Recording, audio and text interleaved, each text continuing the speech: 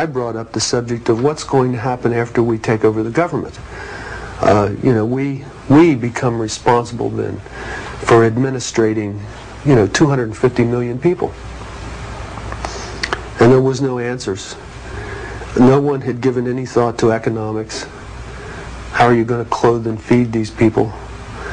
The only thing that I could get was that they expected that the Cubans and the North Vietnamese and the Chinese and the Russians would all want to occupy different portions of the United States.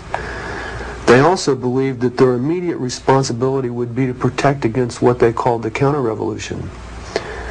And they felt that this counter-revolution could best be guarded against by creating and establishing re-education centers in the Southwest,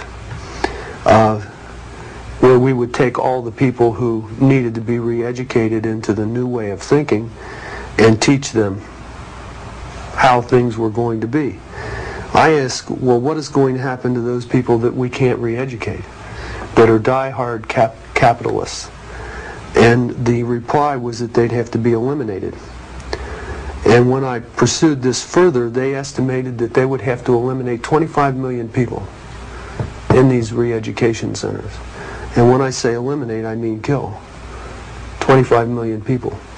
I want you to imagine sitting in a room with 25 people, most of which have graduate degrees from Columbia and other well-known educational centers, and hear them figuring out the logistics for the elimination of 25 million people. And they were dead serious.